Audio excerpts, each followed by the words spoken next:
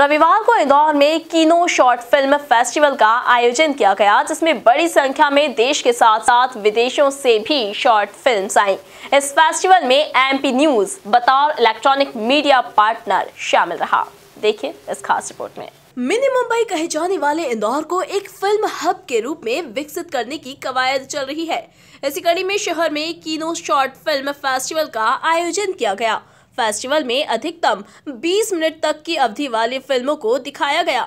इस फेस्टिवल में बतौर jury famous Bollywood director MP Singh, film journalist प्रकाश मित्तल और डॉक्टर सुभाष खंडेलवाल शामिल हुए।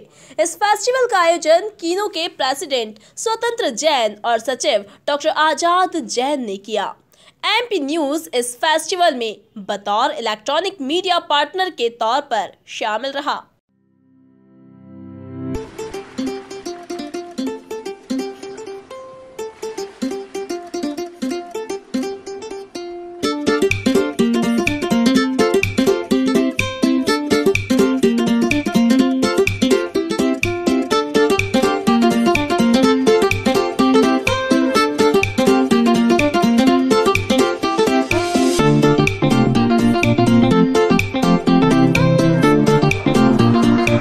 फेस्टिवल में बतौर जूरी शामिल हुए डॉक्टर सुभाष खंडेलवाल ने युवाओं को सलाह देते हुए कहा कि इस उम्र में उन्हें इंटरनेट और यूट्यूब पर समय देने की बजाय किताबों का अध्ययन करने में अधिक समय व्यतीत करना चाहिए, जो भविष्य में उनके लिए लाभप्रद साबित होगा।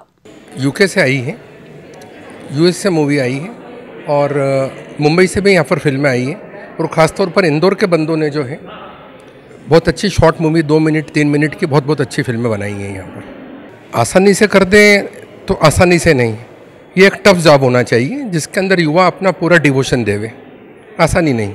और अभी आप जो पूछ रहे थे, सिंह साहब से कह भी रहे थे, तो आज के दौर के अंदर युवा को जो व्हाट्सएप यूनिवर्सिटी खुल गई है उससे अलग हटकर जो बताते हैं इंटरनेट यूट्यूब इन सब से या पुस्तकों में जाना चाहिए और खूब इस उम्र में अध्ययन चिंतन मनन करना चाहिए, जिससे आगे और ज़िंदगी को बहुत नज़दीक से जाके देखना चाहिए, जिसको यथार्थ के धरातल पर उतार सके। कुल मिलाकर किनो शॉर्ट फिल्म फेस्टिवल अभिनय में करियर बनाने वाले युवाओं के लिए एक अच्छा मंच साबित हुआ है।